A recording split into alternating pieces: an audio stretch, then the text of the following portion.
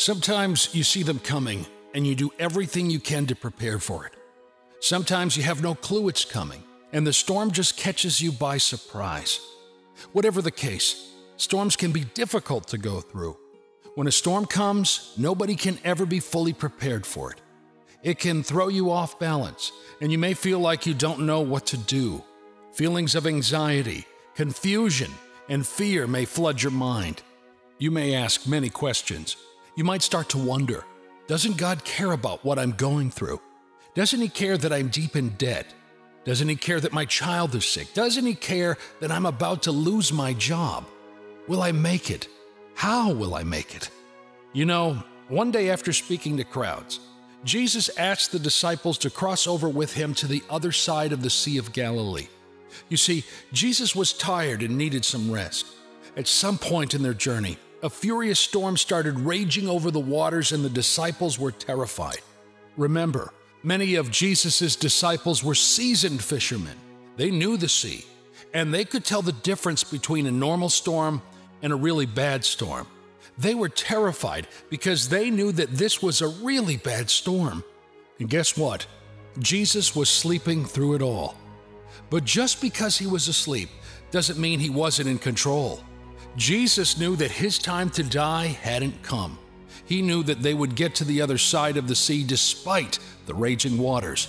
You see, Jesus understood that He had the authority to speak to the winds and they would obey Him.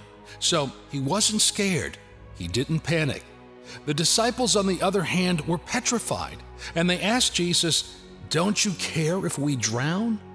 When you feel overwhelmed and the waves are hitting hard, and you're feeling tossed to and fro, you may have questions just like the disciples.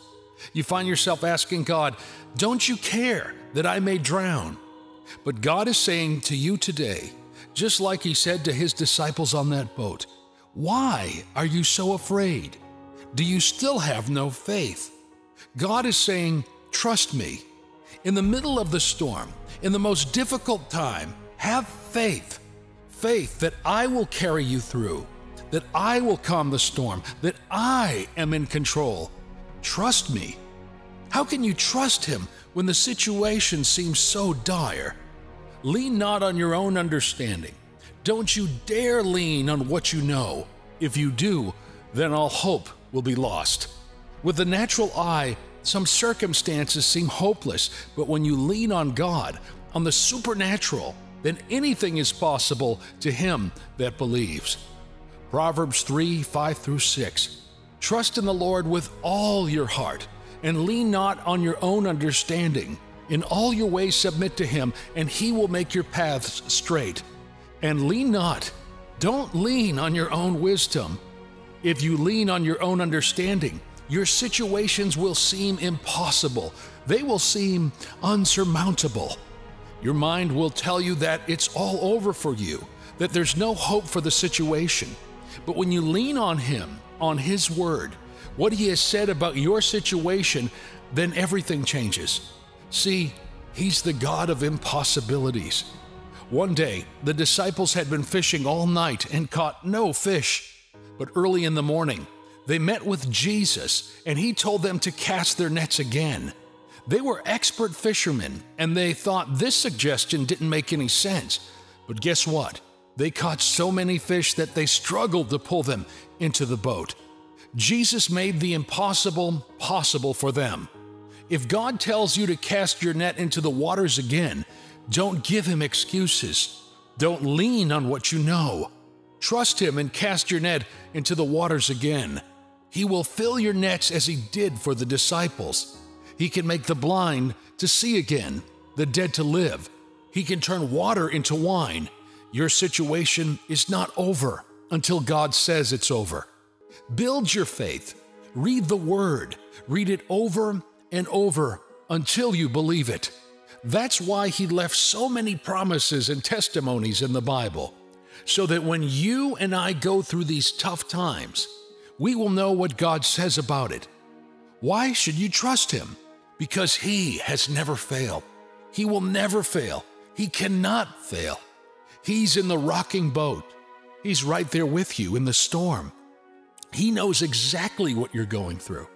And His word says, His thoughts towards you are for good and not for evil, to give you a hope and a future. Encourage yourself in the Lord.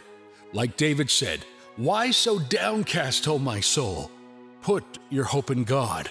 He's the same yesterday, today, and forevermore. He deserves our trust.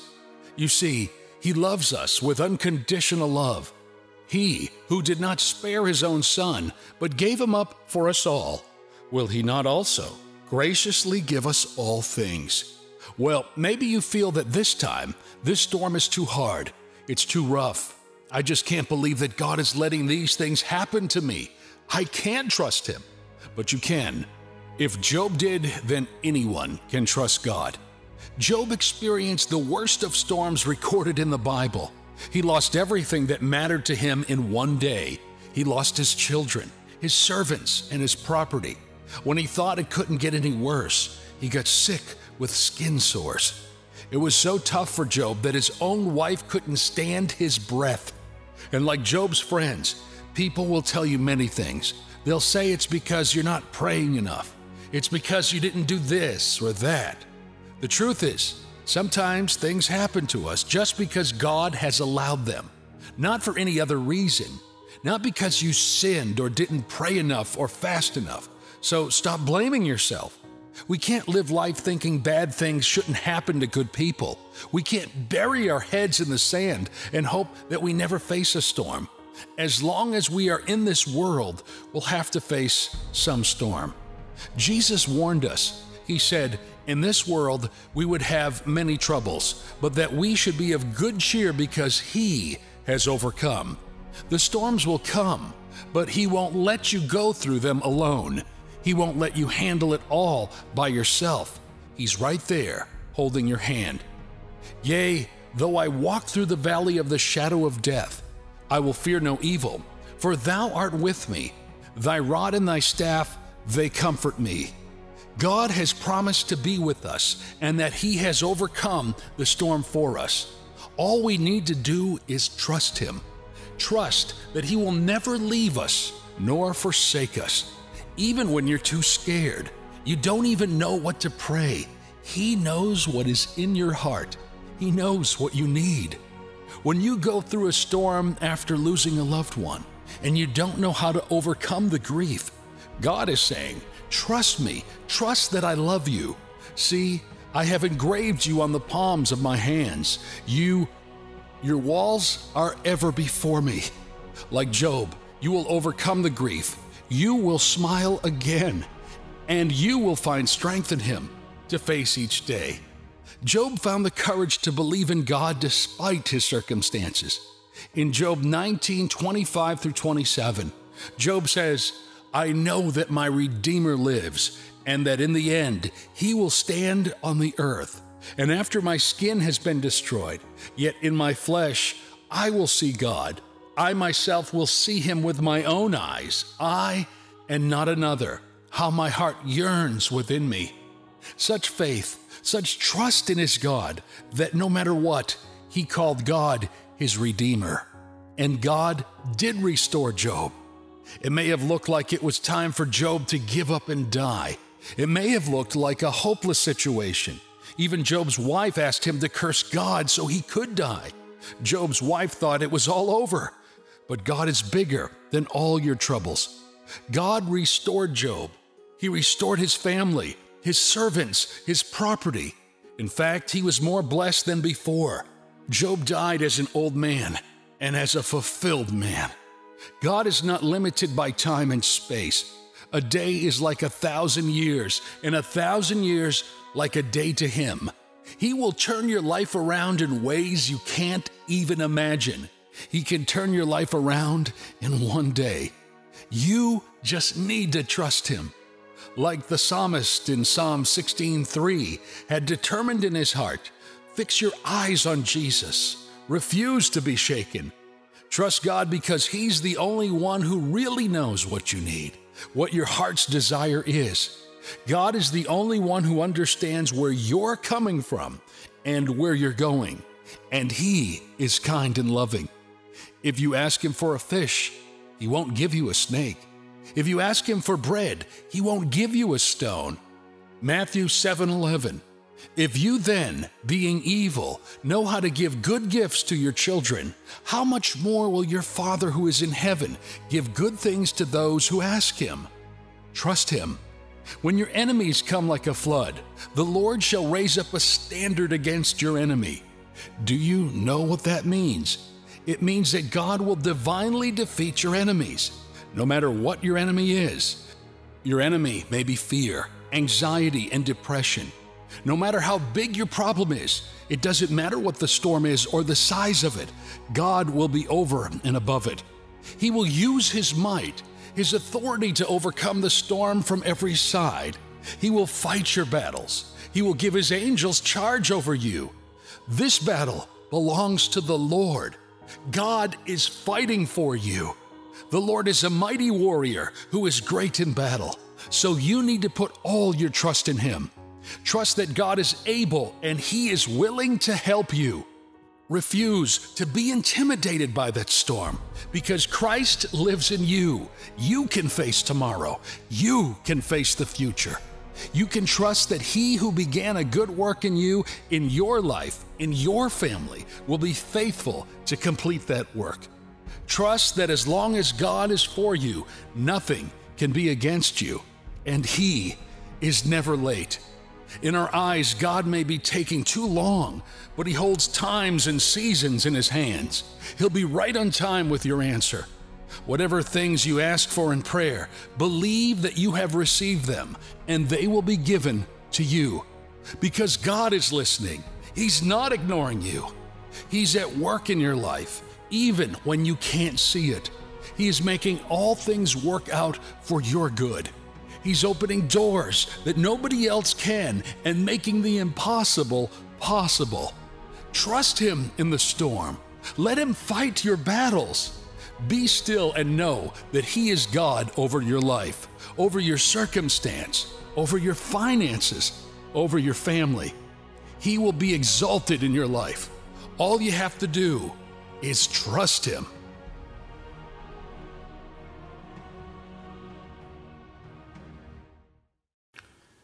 Failures are stepping stones to success. When you fail, that's not the end. It's simply the realization of an opportunity to grow. Failure is the world's programmed discouragement to get you to stop, because no one can fail if they don't stop. If you keep at it, there's no way you won't succeed. Once upon a time, when all humans lived together and spoke one language, God said, "There is nothing that they set to accomplish that they won't." And that's the fact about man God created. Unfortunately, we have been programmed with a limitation: failure. Failure begins from the mindset, how you see it.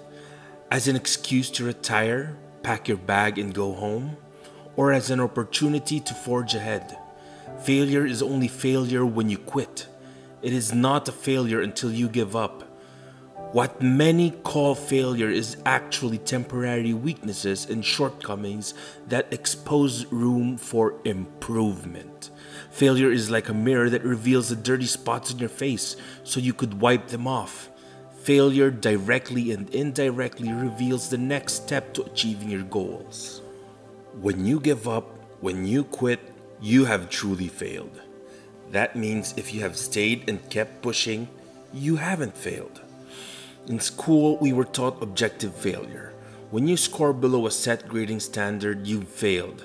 And as a result, you get punished, either by repeating the school year or get frowned at or grounded by your parents. In life, failure is subjective. It's no longer about the failure itself, but how you see the failure. What did you fail in? What standards did you come short at? If life were to be a restaurant, you cannot choose between failure and success. You will be served failure again and again and again and again. Failure is the door to success. Failure is the steps you must take to your desired destination. Remember the story of David, a classic example of how failure is the doorway to success. David was the least in the sons of Jesse. He was the smallest in class, the least performing student, the least performing manager, the businessman running at a loss, the losing politician. He was everything failure. Failure was written all over him. That was David. David was not doing well, so he was given the least task to do. He was made to shepherd sheep in the desert where fierce wild animals were. He was young, small, but he was sent into the wilderness to have sheep as his companions, because obviously he was irrelevant. His life does not really matter to Jesse, his father, so they couldn't care less. He was that irrelevant. Such that when God sent Samuel to Jesse's family in the search of a king to replace Saul, Jesse literally forgot that there was a son he had forgotten in the wilderness. He forgot David. David was such a big failure that his father forgot him. This same David was the one who killed Goliath, the same Goliath that his so-called more successful brothers ran away from. The same David killed a lion and bear in the wilderness. Same David was anointed by Prophet Samuel as the next king of Israel. David's story of failure did not stop there. David was such a massive failure, he ruined the good thing he had in the king's palace. He became King Saul's sworn enemy. He had to run away for his life. He was in exile for years and became the leaders of never-do-wells, failures like himself. He made those never-do-wells into mighty warriors, giant slayers in fact. David became the forefather of our Lord and Savior Jesus Christ. David was a man who stood with God's word. He kept God's word in his heart. He knew God's plan for him, and he never gave up, even in the face of plenty challenges.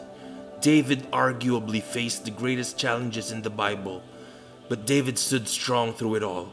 David never gave up. David stayed with God's word because he knew that failure is never the final. His failures were his badges. The story of David is not complete today without those failures. Your failure is not your end, but a process you must pass through to become the person God wants you to be. It's not possible to become insanely successful without ever failing. If success were a house, no matter how brilliant you think you are, you can't tiptoe past failure on the way to success. Failure is the front door. In life, failure is the currency of success.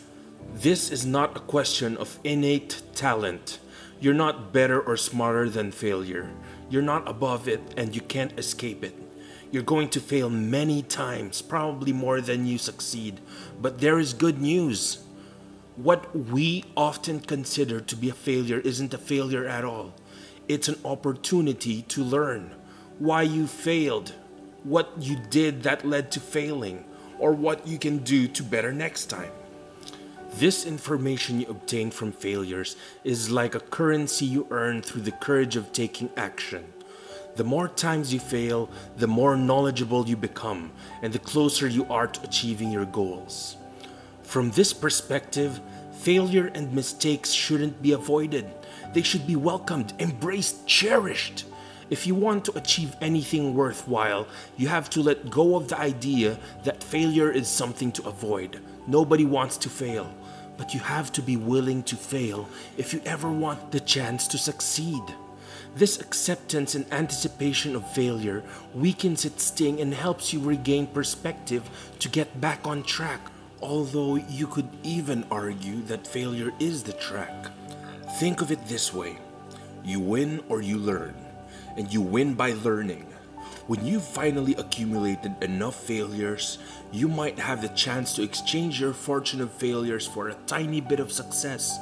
Of course, simply failing doesn't mean you'll succeed, but if you invest your failures wisely, you'll have much a better shot. In Genesis chapter 38, Tamar failed, and yes, she failed more than once. Because what else is a failure if not having to bury your first and second husband, who were brothers, and Judah, the father of the two sons, was too afraid to give you his third son. He thought the third son might die too. She became a widow. For years she was abandoned. She became a laughingstock. She was a typical example of failure. But she never gave up. She knew her right and gave birth to twins by Judah himself.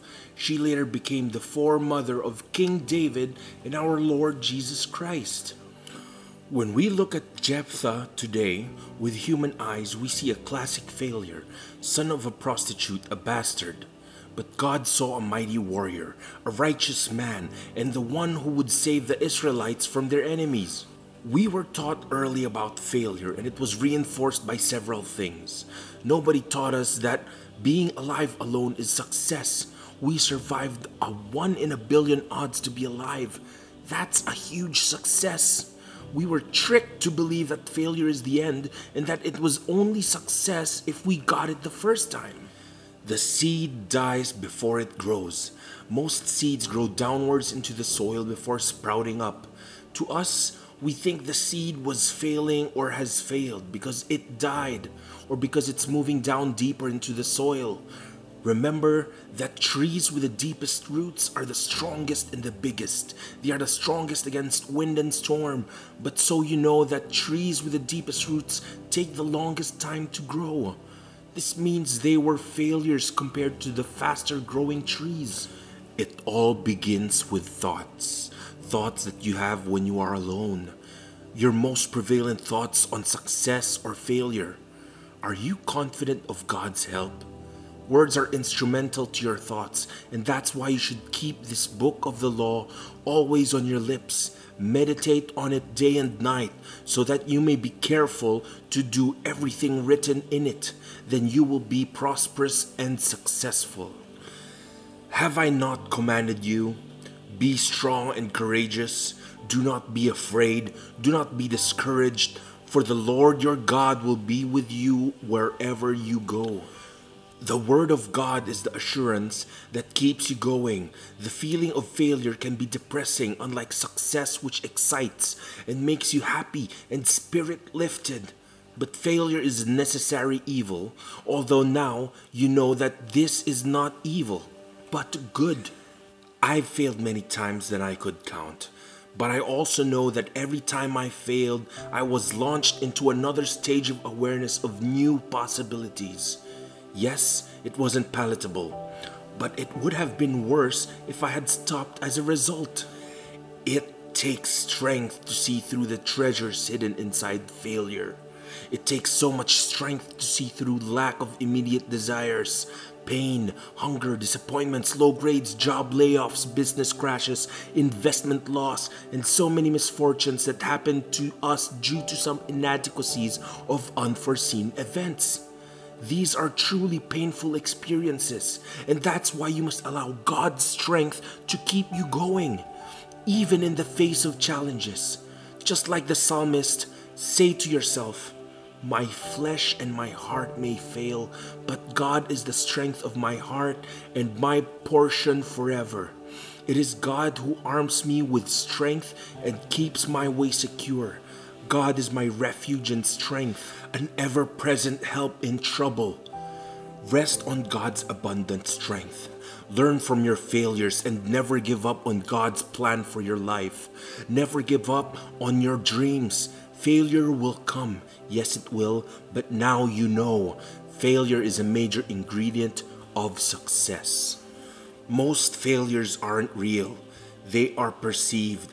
Because we are emotional creatures, we allow our emotions to get the best part of us. So you perceive every slight mistake or error as a failure. You perceive an uncontrollable catastrophe as a failure. Failure is only truly a failure if you expect that you should always and immediately be succeeding every step along the way. Not only is that wrong, but it's also impossible. There's an entitlement to success that looms large at both a societal and personal level. We not only expect to be amazing at whatever we touch, but we expect to be amazing right now, regardless of the amount of work or sacrifice we put in.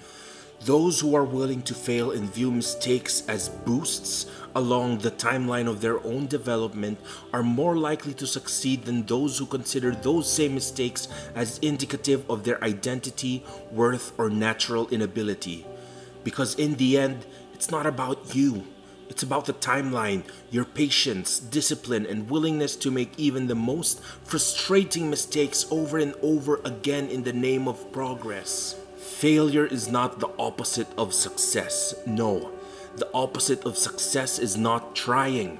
And that's the real failure. When you give up, when you stop showing up, that's the failure by avoidance. And that kind of failure wrecks, not good. But the other kind of failure is failure by courage, failure by doing, failure by moving forward. Now that's some good failure. Although not really a failure, there are necessary steps you must take forward. That's why it's called failing forward. So keep failing your way to success. Fail, get back up, learn, try again, fail again, get back up, learn, and then try again, and try again, and try again, and fail again, and succeed. Just like King David, your story is not complete without failures. The failures are your fires that refine you to become the best version of yourself. In all of these, remember God's promise to you. For though the righteous fall 7 times, they will rise again. Thank God in advance. A long time ago, some men were to meet with a certain rich man. They were strictly instructed to come as early as 6 a.m. in the morning. All 30 of them obeyed the instruction and came before 6 a.m. On arrival, they were directed to sit in a room and wait for the arrival of the rich man. 3 hours later, the rich man had still not arrived, and some of the men were beginning to complain and murmur for being kept waiting. No sooner than that, they started trooping out angrily in groups of 1 and 2s.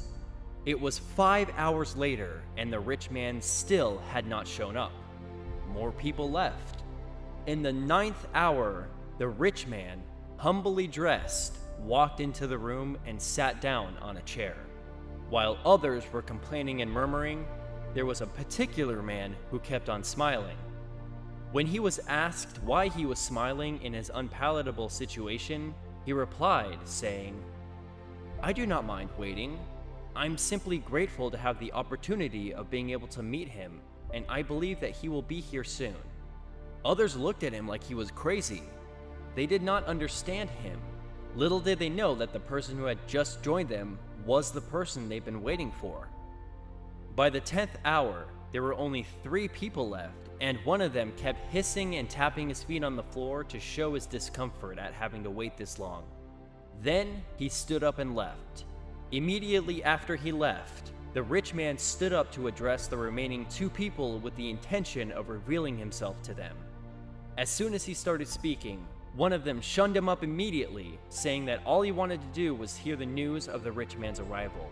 The man who had been smiling was all ears and ready to listen. The first man who shunned the rich man up looked at his counterpart in disgust as he hissed and stepped out impatiently.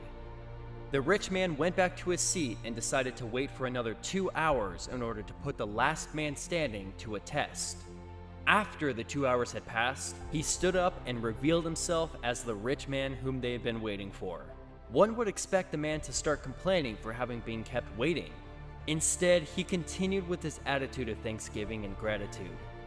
This is not a story that only teaches patience, but also teaches the right attitude while waiting. An essential aspect of human life is the ability to appreciate things so as to receive more. It is essential because it is a very simple universal law.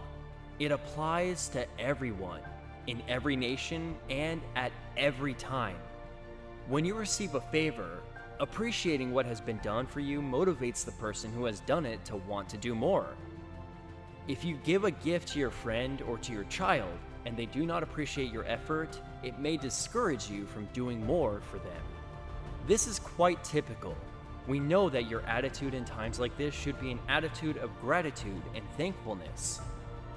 However, in what posture are we expected to stay when we are expected to receive something? How are we supposed to behave when we are waiting for a miracle, deliverance, breakthrough, or a provision from God? Would it be that we are to wait in grumbling and murmuring like the children of Israel? Or are we to wait, giving thanks and glory to God while waiting? Let's consider Abraham, the father of faith, who according to Romans 4:20, staggered not at the promise of God through unbelief, but was strong in faith, giving glory to God. Abraham, the father of faith, who despite his weakness in the flesh, was promised a son. Even though the son did not come immediately after the promise was given, Abraham held on to the promise. According to this scripture, he was considered strong in faith because he not only held on to the promise, but he kept giving glory to God while waiting. Abraham's story teaches us the importance of not only staying strong in faith, but also staying strong in worship and thanksgiving. Like Phil 4:6 tells us to let our requests be made known to God through prayer, supplication, and thanksgiving. Thanksgiving is an essential aspect of our wait. It quickens the move of God. In the book of Acts of the Apostles, 16-26, Paul and Silas were locked up in the prison after casting out a demon from a girl who brought many gains to her masters through the foul spirit in her. They were first beaten many stripes and then cast into prison with their feet bound tightly. It was recorded that while in prison they prayed and sang praises to God. And what happened afterwards was that there was a great earthquake in the prison that released them from their shackles and left the prison doors open. Praising in the storm is the right way to go. There is a story of a king who had a lot of wealth and gave out gifts every 3 months. An old, poor woman who lived in the neighboring town heard of the king's benevolence, so every morning she trekked from her town to the king's beautiful palace. Every time she got to the palace, despite how tired she was from a long trek, she bows her head and starts to eulogize the king. She would dance left to right in order to hail the king. At first, the guards tried to send her away because they felt she was being a nuisance, but they could not because her praises even got them dancing and worshiping their king whom they loved and revered so much. Soon, she caught the king's attention and she kept on praising him non-stop. Then the D-Day came, and without any doubt or resignation, the king gave all of the gifts he had to the poor old woman, whom he had grown fond of from her daily praise visits. One would think that her visits would stop immediately. She got what she wanted, but it didn't. She continued to visit the king every morning to sing praises to him. Resultantly, the king blessed her with a beautiful house right next to his palace, plenty of farmlands, and both men and maidservants to attend to all of her needs. Yet, she continued an attitude of her thanksgiving. Giving thanks should be a habit as consistent as breathing in and breathing out. It should not only be for when you have received, but also when you are waiting. Like the story at the beginning, a lot of people wait in complaints and murmurs. Some people get very irritated whenever they are being made to wait, but the process of waiting helps you build your faith. So, while you wait, do it joyfully and merrily, giving all thanks to God. Why should you give thanks in advance? When faced with a challenge, trial, or particular problem, give thanks in advance because you believe that you've come out of it strongly. In fact, regardless of the outcome, give thanks in advance because God is good. Psalm 136:1. Oh, give thanks unto the Lord, for he is good, for his mercies endureth forever. Whenever he has done it, or is yet to be done, give thanks. Give thanks because the Lord is good and his mercies endure forever. Whether things work out the way you want it or not, God's mercies are forever, and he is good. This is a reason to give thanks. Another reason to thank God in advance is that it brings multiplication. When you thank God in advance, you will receive the answer to your prayers in many folds. like Jesus did when he thanked God for the 5 loaves of bread and 2 fishes. The disciples wanted Jesus to send the multitude away because they could not cater for them. Instead, Jesus asked for the little they have, and when it was given to him, he looked up to the heaven and blessed. According to John's account in John 6:11, Jesus took the 5 loaves with the 2 fish and gave thanks.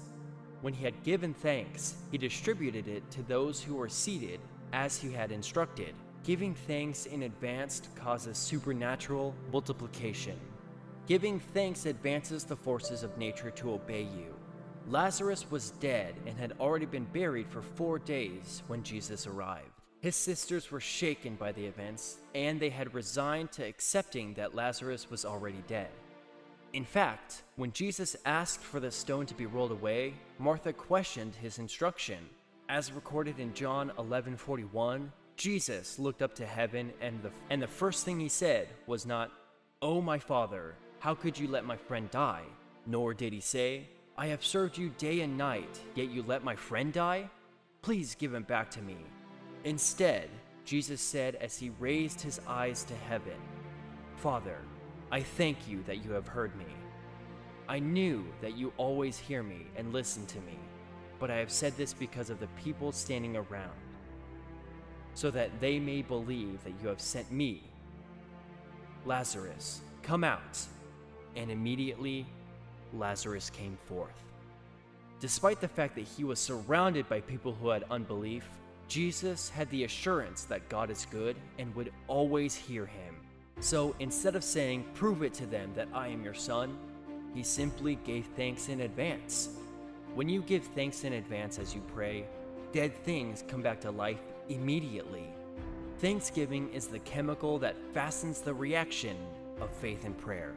When thanking God in your wait, do not only thank him because you want to receive something, but thank him wholeheartedly at every time in your life. Whether you are in wait or not, thank God at all times.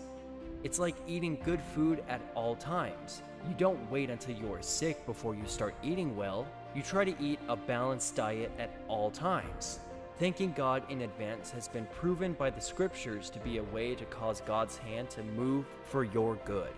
So, from now henceforth, begin to thank God in advance instead of murmuring or being sorrowful. Remember that the habit of thanksgiving should be a constant thing in your life. Do not complain like the children of Israel whenever things are not working out. Instead, send up to heaven a sweet fragrance of your thanksgiving together with your prayers and supplication, and watch God do a mighty thing for your life.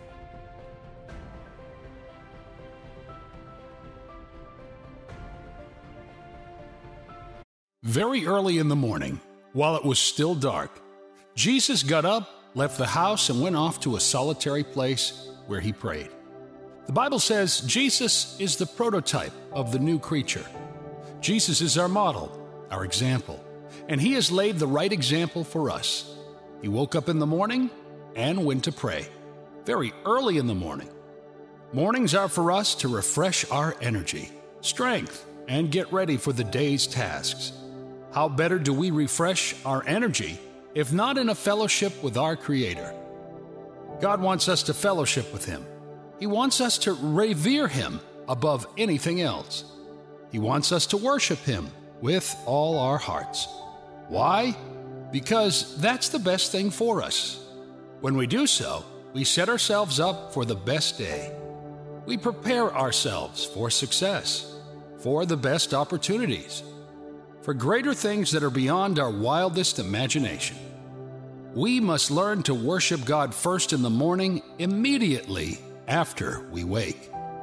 This is how you commit your day: home, work, studies, spouse, kids, projects, family, boss, colleagues, staff, business, goals, plans, and every other thing into God's hands. The Bible says to cast your cares on the Lord, for he cares for you. God cares for you. He wants the best for you. He wants you to succeed. He wants you to become the best version of yourself, to achieve your goals, live your dreams, fulfill your destiny. God wants the ultimate best for you. He wants you to fulfill your purpose. He also wants you to live for Him.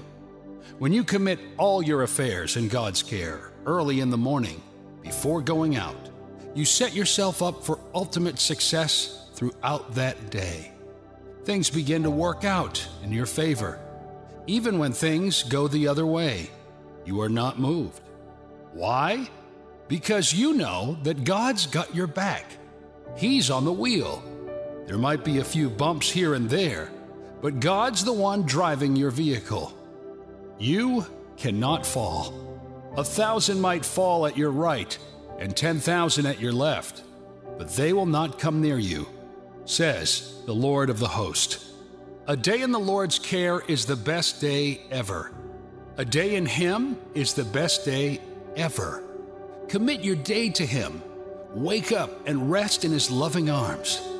Put all your burdens, all your affairs, all of you in His care, and go out in victory. Because you are a victor already. Whatever comes at you during the day, whatever comes at you at work, at school, or wherever you go, you have the assurance of the Holy Spirit that you are a winner. Yes, you are a winner. Let God guide your steps. Let Him order your journey. Let Him guide you through it all.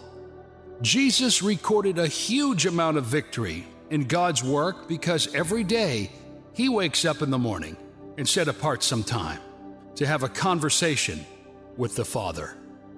Weeping may come at night, but joy comes in the morning. No matter how bad the previous day was, joy comes in the morning. You know what else that verse meant? The actual morning is in God. The night is the world. Jesus said, "In the world you have tribulation, but take heart.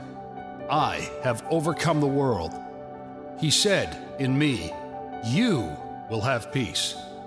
The world is full of many things that can discourage us, sadden us, embarrass us, frighten us, worry, and make us weep. So when the Bible says weeping may come at night, the night is the world. The cares of the world. The morning is God. Joy is in God. In the kingdom of God, there is peace, righteousness, and joy in the Holy Ghost. Joy is a reality of God's kingdom, not the world. Joy is in God Himself.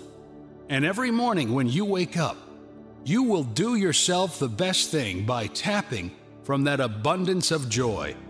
Drink from the reservoir of God's joy. Pour yourself, fill yourself with the joy of the Lord. Rejoice. Again, I say rejoice. Rejoice in what God has done. Rejoice in what God will do for you that day.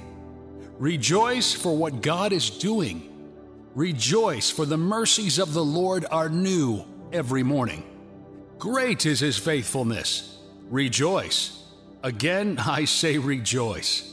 Let the aura of God's presence permeate your daily affairs and experience the victory of God in all that you lay your hands on each day. Let the morning bring me word of your unfailing love, for I have put my trust in you. Show me the way I should go, for to you I entrust my life. Psalm 143, verse 8. The psalmist understood the importance of mornings. He also understood the relevance of committing your day to God in the morning. He said, "Show me the way I should go. Show me what I should do today. Guide me. Give me wisdom to talk, to act, to do thy will, O Lord." This is not to say that when you wake up in the morning and doing something else aside from praying or studying God's Word is bad. No, it isn't. But committing your day to God as you wake up is simply the best. That's all. It's best for your mind, for your day, for your work, and whatever else you will do the rest of the day. God is the best keeper of your life. When you entrust your life in God's hands, you can be sure that you're forever secured in His arms. Wake up in God. Wake up with God. His faithfulness is new every morning. Every morning is a fresh start in our lives. Mornings are wonderful. Waking up in the morning is an opportunity to thank the Lord. Now, imagine if you filled your morning with God. Could the rest of your day look different? Could your mind be renewed with peace, joy, and hope instead of comparison, anger, or stress? Spending time with God and in His Word can put everything in perspective. Your soul will be filled, your mindset renewed, and your stress can be replaced with His peace.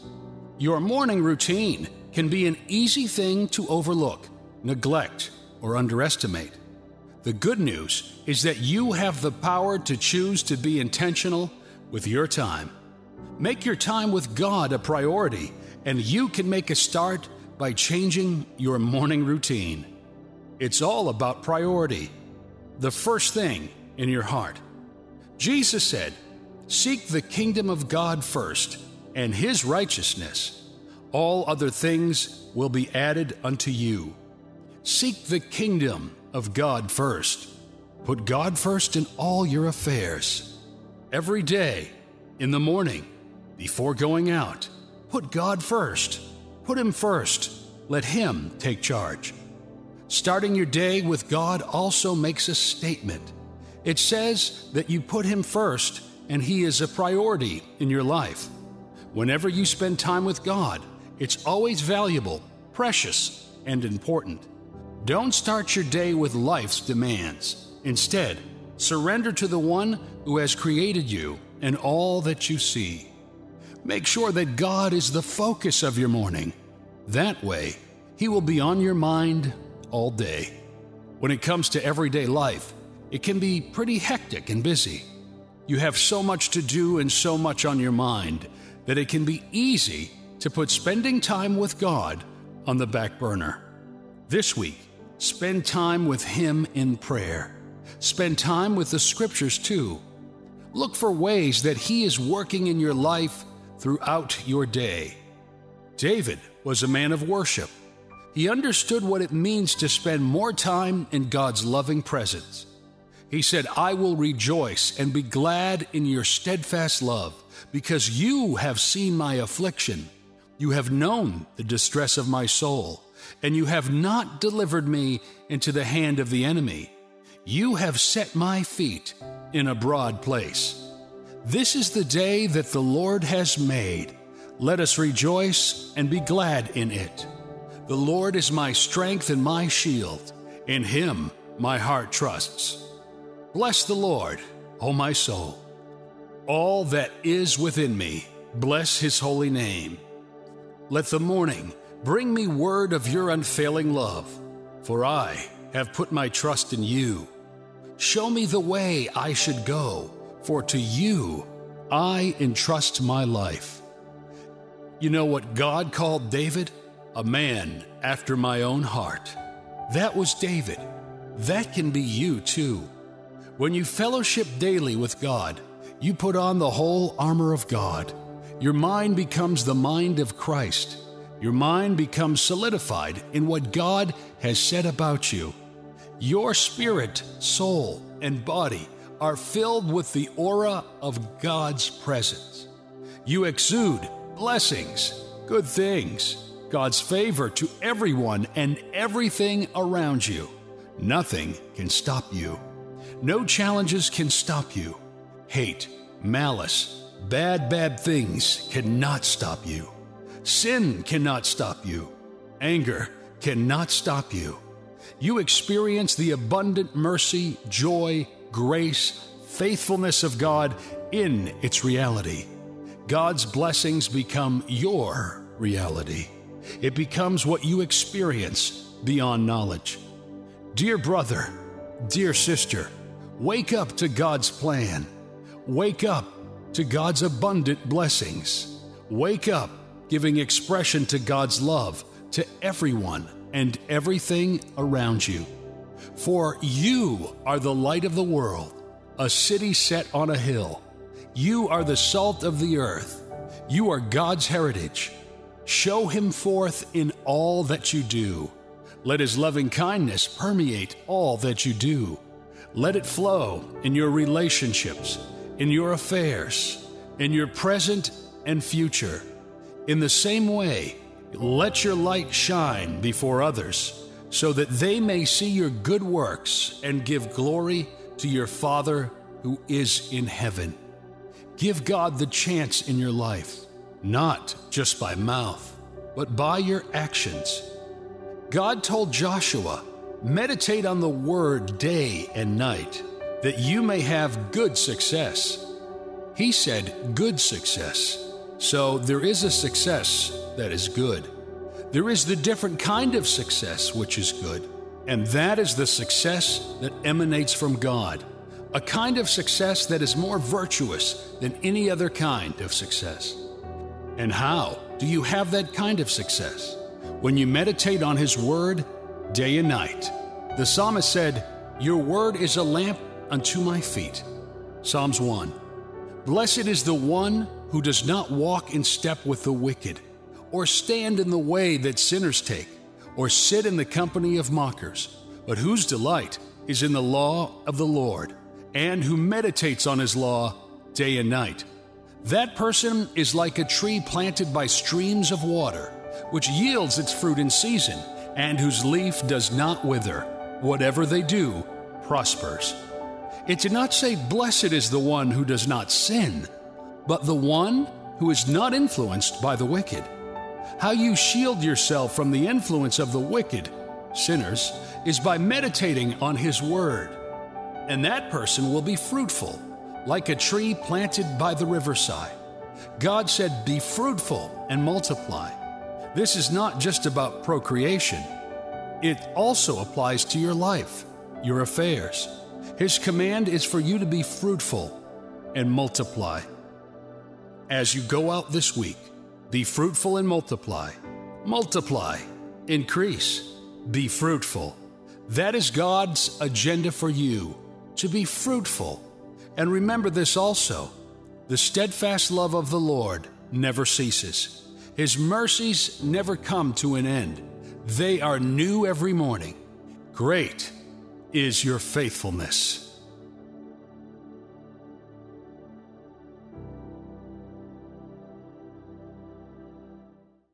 We get afraid. We will feel fear. It started when we were little. We were afraid of noises. You feared falling, but you sat up and then you crawled. You reached up. You started getting up. You started walking. And you walked. You were not totally sure that you could walk, but something inside you knew that you couldn't keep crawling. Something inside you knew you had to walk. You are grown now. A lot of things have changed, but some things didn't. The principle of how faith overcomes fear has not changed. You may have forgotten how you got up and walked when you were a baby. So God constantly reassures you. A lot of things may look daunting, but God wants you to remember what He says to one, He says to many. Yes, our humanities may be limited. We may not see everything. We certainly do not know everything. But God wants us to focus on the things we know. Keep what you have been given. What you know is enough. You know that God loves you. You know that God thinks about you. Jeremiah 29:11 reminds you, "For I know the plans I have for you, declares the Lord. Plans to prosper you and not to harm you. Plans to give you hope and a future." God says, I have intentionally got thoughts for you. I have a plan for you. I have good plans for you. Good plans only. I have nothing bad planned for you. I am giving your life a favorable and desired outcome. You know that He is God, that His counsel will stand, that it is what He purposes that happens. And just in case you ever wondered if that scripture could ever be for you. So Psalms 33:11 comes in and tells you that the counsel of the Lord stands forever, as well as the thoughts of His heart to all generations. And for further emphasis, God tells you in Isaiah 46:10 that He declares the end from the beginning, and from ancient times, the things that are not yet done, He says. My counsel shall stand, and I will do all my pleasure. This is what Joseph knew when he said, "You guys meant really bad things for me, but God meant it for good." Imagine. So you really have no business allowing fear to terror you, no matter what it is. No matter what it is, you have to know God's got you. Are you relocating? Are you entering an unknown territory? Are circumstances forcing you to do things you thought were beneath you? Are you trying to get new deals for your business? Are you meeting new corporations for contracts? Are you entering a new phase of your life? Because if you are about to do any of this, God knows. And He tells you in Genesis 46:3, "Fear not to go down in Egypt, for there I will make you a great nation." Is it a project for you? There is something big you need to execute. Do you have big dreams? Do your dreams scare you? And yet you know you have to embark on them. Are you afraid you will get stuck or be stranded in the middle of nowhere? And in 1 Chronicles 28:20, the Bible says, "God will be with you. He will not fail you, nor leave you until you have accomplished." Fear wants to hold you down and keep you aground, whereas faith wants to give you wings. Faith will inspire you. Fear will seek to paralyze you. God knows fear will stare at you in the face, sometimes as tall as the Goliath. But you must remember, it is your duty to remember. Recall how the Bible says, "Forget not all His benefits." Be like David, who knew that the principle to defeating Goliath, the giant who already terrorized tens of thousands of soldiers of the Israelites, was the same principle of how he had defeated the bears and the lions. Remember your previous victories. Are you looking for a new job or afraid you won't get the promotion? You just need to simply remember how you got your first job. Remember how you got your last promotion. Your rest is in actually knowing that God loves you. Manifest God's love.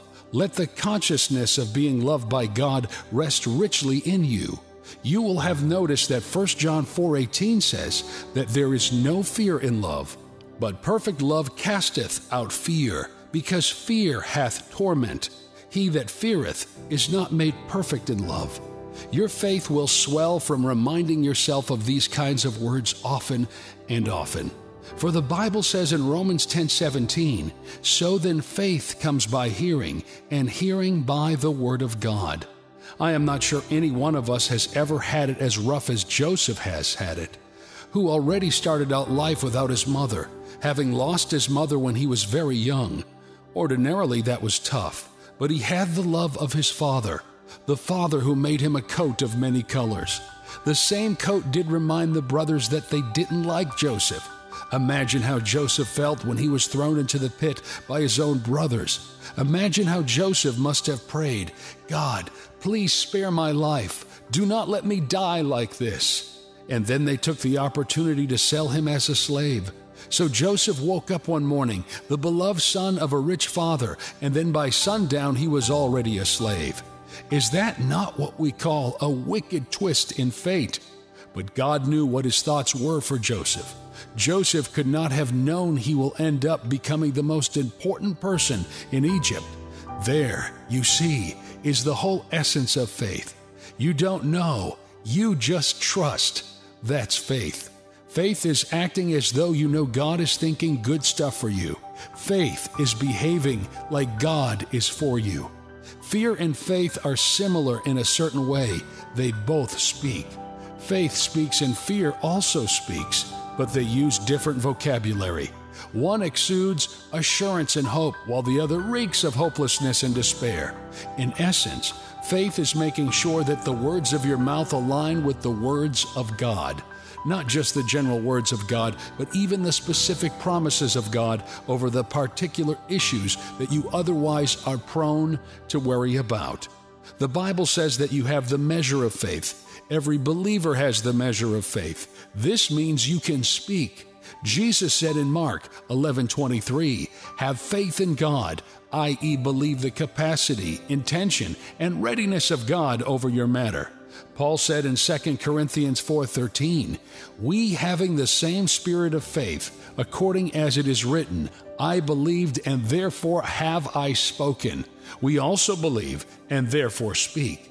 So when David saw Goliath, he remembered that God had helped him deal with the bear and the lion. David was not the only Israelite there. Certainly, there were many people, Israelites who God had helped too. But it was only David that remembered. The Bible shows us here that remembering is an effective way to deal with fear. Fear likes to creep up on people. Stop fear dead in its tracks. Remember the previous similar things that God had done for you. And once you remember, the next step is to say it. David told the story twice. First, when King Saul tried to project his own fear onto David. You see, people will project their own fear onto you. You must not allow such fears to grab a hold of you. Saul said in 1 Samuel 17:33, "You are not able to go out against a Philistine and fight him. You are only a young man, and he has been a warrior from his youth." Did you notice how Saul had at best only one-sided facts? People do that all the time, and most times it is the people closest to us. David had to tell Saul his story. What is your story? And when David proceeded to the face-off with Goliath, he still spoke. When you believe, you speak. David said to the Philistine, "You come against me with sword and spear and javelin, but I come against you in the name of the Lord Almighty, the God of the armies of Israel, whom you have defied. This day the Lord will deliver you into my hands, and I'll strike you down and cut off your head. This very day I will give the carcasses of the Philistine army to the birds and the wild animals, and the whole world will know that there is a God in Israel. All those gathered here will know that it is not by sword or spear that the Lord saves, for the battle is the Lord's, and he will give all of you into our hands." Talk about speaking boldly. Fear will get you thinking about yourself alone, but you must be like Joseph. Even when the continuous turn of events got him to prison, he still loved and served the prison masters and the fellow inmates, enough to notice if they were sad or moody. Faith serves. Joseph had problems of his own. He should have been afraid for his life. He had not seen his father for many years. He was alone. He used to be a loved son, and then he became a slave.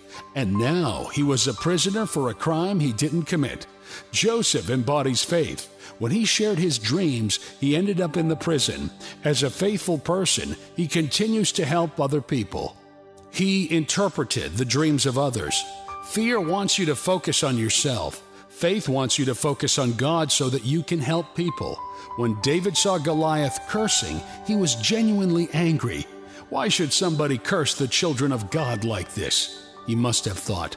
He wasn't thinking about himself alone. Fear is selfish. Faith is selfless. One gets nothing done. The other gets great things accomplished. Let the excerpt of this psalm always resonate with you. Even though I walk through the valley of the shadow of death, I shall not fear.